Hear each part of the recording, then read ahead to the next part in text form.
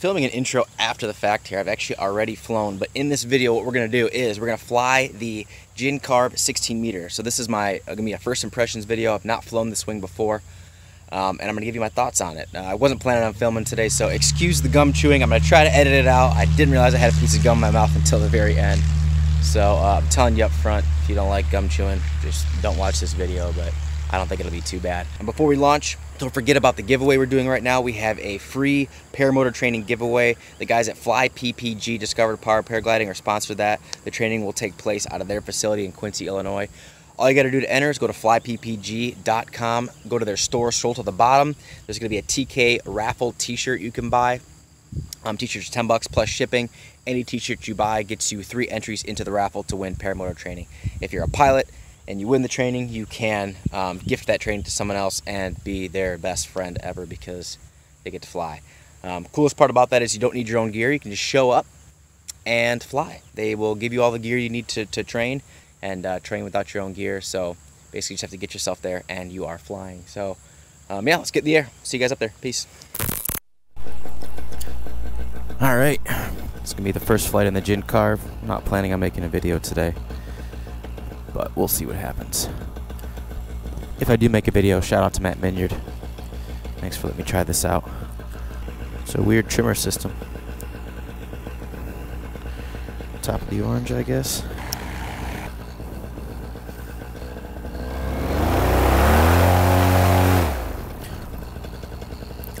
Here we go.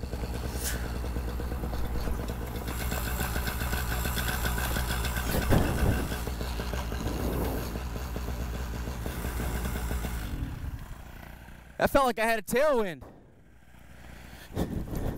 That was weird. I ran into it, and dude, it just died on me. That's weird. Just didn't want to come up. So I don't know what to do next time. Maybe I had a tailwind. I can't tell. I'm gonna get out of Andy's way. It's gonna launch right here. I definitely feel a tailwind. Watch Andy nail it with the tailwind. Oh yeah, there's no tailwind. I don't know what happened. Go, Andy, go. Whew, he was cooking. Okay, I think he did have a tailwind because I've never seen him run that fast. So that means I'll be launching with a crosswind. Clear.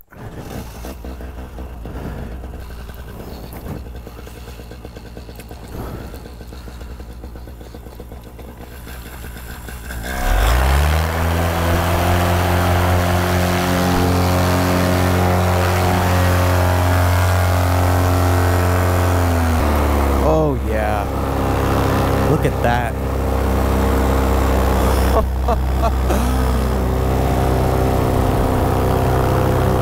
I've done this so many times, and every time I do it, fly over like low clouds like this or fog, it just blows my mind. So, alright guys, I really wasn't planning on making a video, and I really may not post this, but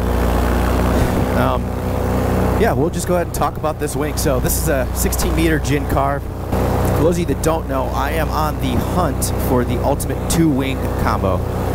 So I want a quiver of 2 wings to cover a vast majority of the flying that I will do, the type of flying I do. So if you guys follow me, you know I do a lot of cross-country flying, but I throw some acro in there, minor acro, you know, barrel rolls, wing overs, things like that.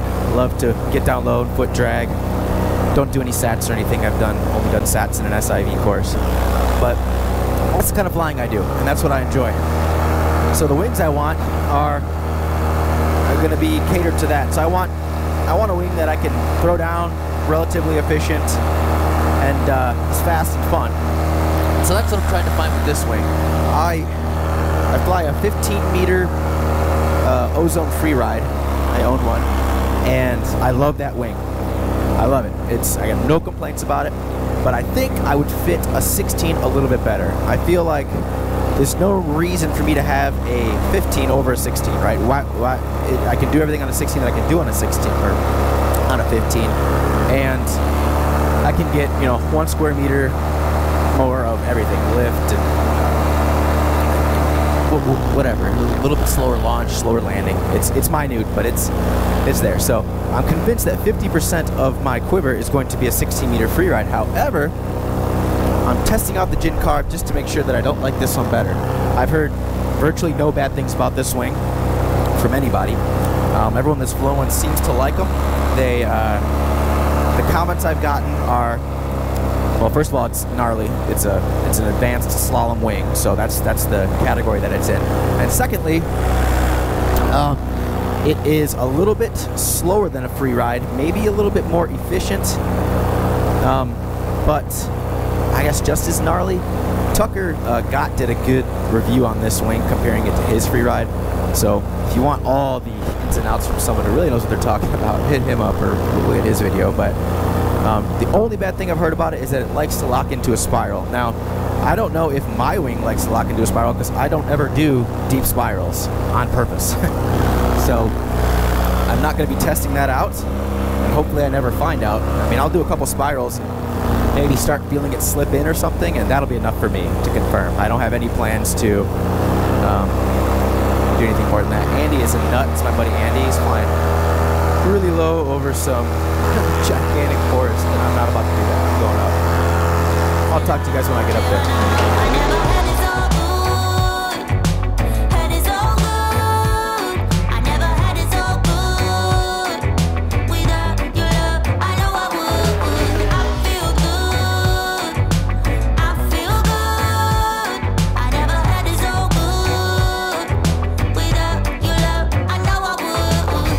See where we're at speed-wise.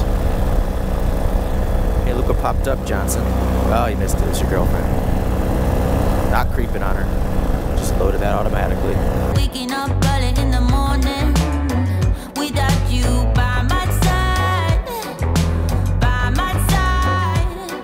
yeah. Waking up early in the morning, and baby, I feel fine. I don't want to start over. Finally, some peace and quiet since you left, so don't bother.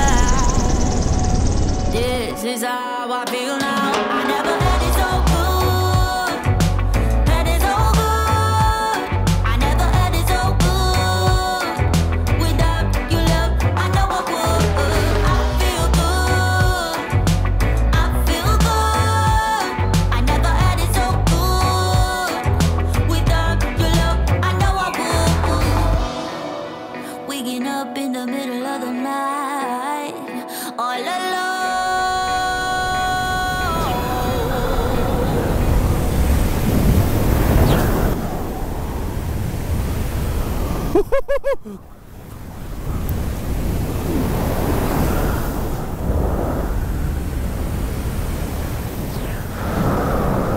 Holy shit! Dude, this thing does get it. Whoa.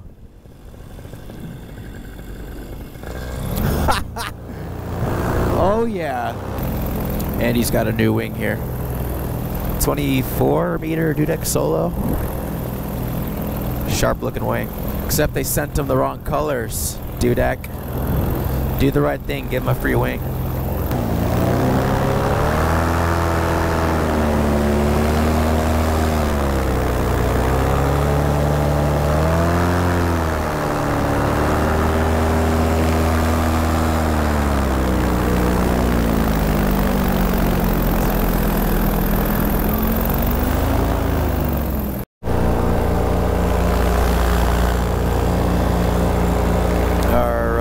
Everyone, we are back at the airport, and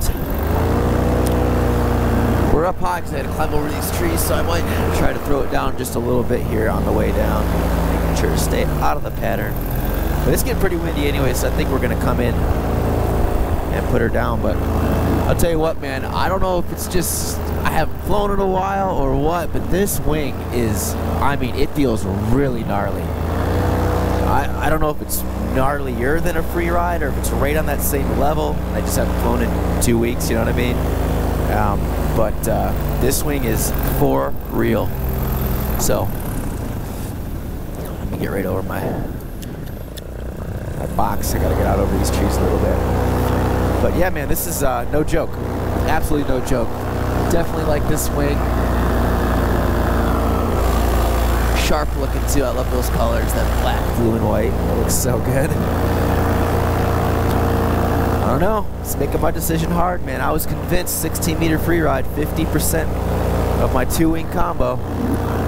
And now, I just realized I was chewing gum this whole video. That's gonna piss everybody off. All right, I'll try not to chew while I'm talking anymore. This is what happens when you don't plan on making a video. You chew gum through the whole damn thing. Anyway, all right, we're over our box, not over the pattern. Let's see what she does.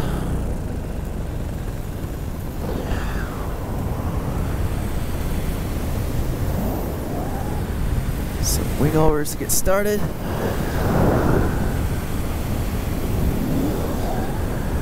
Go big on the left here. Okay, so there's that. Yeah, it's effortless. It really is. It's weight shift and light pressure. That's all it is. Get the camera angle pointed a little bit higher so you can see the wing, but dude, actually yeah, dig this and see if we can point it straight up. Yeah, cool. Wing view. Alright, so yeah, it's that class of wing where you're not actually like pulling brake, it feels like, for wing overs. It's like you just pressurize and put a little tension on that brake and weight shift, and then do it the other way with a little tension and weight shift. I mean, you can almost wing over with like the torque of the motor. But here, we'll go again. This time we'll go weight shift that way. Quick barrel roll. And we'll do one the other way.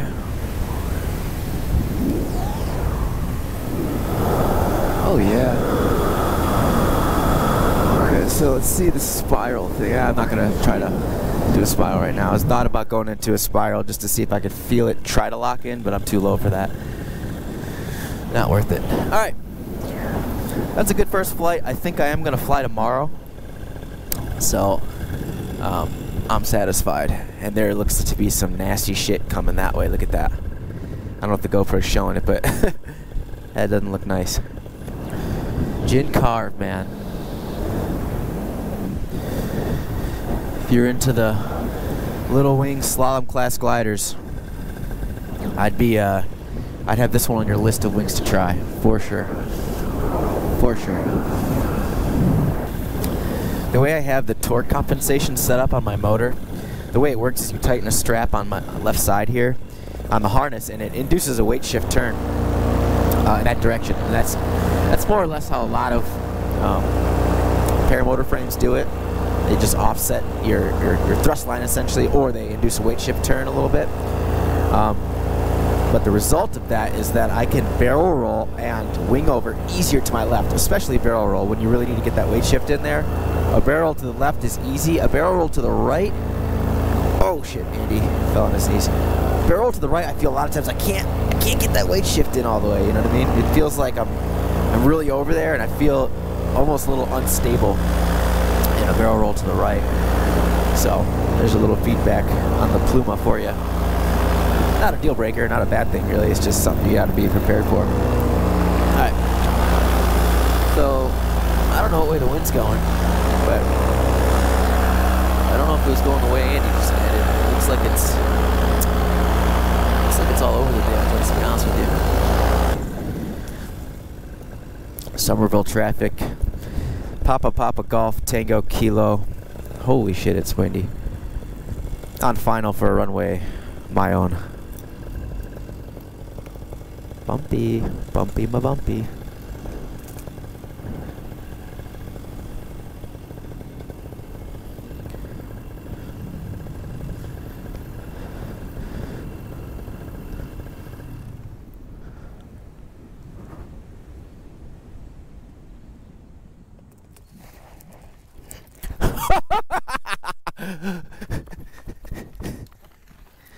Dude, that was a perfect ski. Holy shit. I totally thought I was going to eat it. And now the wing came down all cattywampus.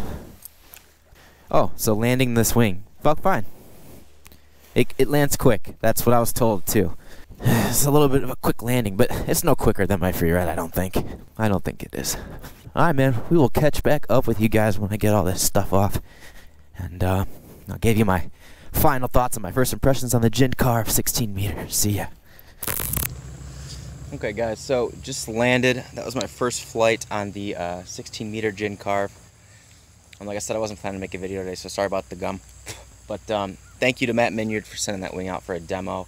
I might end up buying this wing. I don't know yet. I'm going to fly it again tomorrow morning, try to get a better feel for it. But my initial impressions are awesome wing. I have literally zero complaints about it. Launched great, flew awesome, didn't have any like oscillations or anything like that. And it is gnarly. It is, I mean, you guys know this already. If you know anything about the Gin Carve, it's a slalom style glider, all unsheathed lines. I didn't try to lock it into a spiral or anything like that. I just did wing overs and a couple of easy barrel rolls, and it felt awesome. It felt great. Definitely a fun wing, and it looks sharp. And now I have a hard decision to make because I thought for sure I wanted a free ride, and now I'm just not sure. So that's all I got for you guys today on the wing. But remember that we have a giveaway going on right now. We're giving away free paramotor training. So go to flyppg.com and scroll to the bottom of their store page, and there's a TK raffle t-shirt, and I think they're $10 plus shipping. Any t-shirt purchase enters you in 3 times to the raffle, so make sure you check that out for your chance to win some free paramotor training. Don't forget to like, subscribe, Instagram, all that jazz. I'll see you guys in the next one. Peace. So I don't know, I wonder if I could see it in the dew. Dude, I was trying to come in here, and at the last second it floated a little bit long, and man, I hit this wet grass. I skied forever with these stupid slippery shoes.